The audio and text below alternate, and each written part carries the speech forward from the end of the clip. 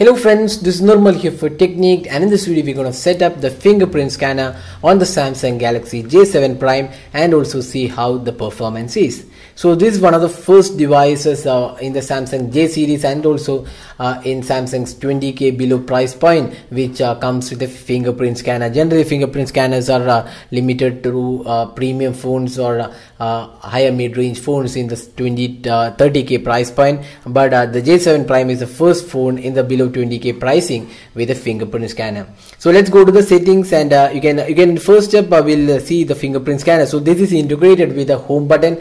So similar to the Samsung Galaxy S7, we have the fingerprint scanner located on the home button. So this is the integrated one. Now let's go to the settings and see how to set up the fingerprint scanner. So you can see the lock screen and security.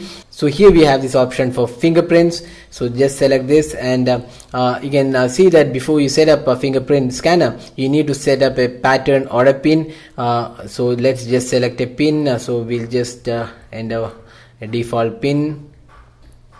Click OK. Now we are confirmed. Now place the finger on the home key, lift it off, and then repeat. Move the finger upwards and downwards slightly between attempts. So now let's place the finger on the fingerprint scanner. So it will start recording it. We'll place it, lift it, and then again place it till the time it gets responded completely. So we are just keeping it. So there you go. We have now completed, done with this. So you can see confirm fingerprint added. So that's the first fingerprint which we added. You can use the fingerprint verification for web sign-in. That's one good thing. Then verify Samsung account and unlock the device. So now let's test the fingerprint sensor.